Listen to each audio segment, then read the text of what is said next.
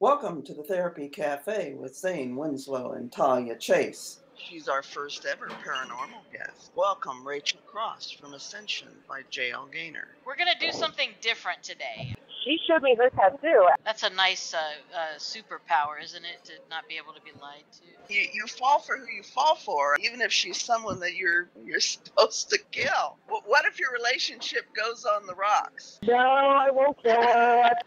Actually. So please visit therapy.cafe today and send us your questions. Until next week, keep those big O's coming. Bye-bye.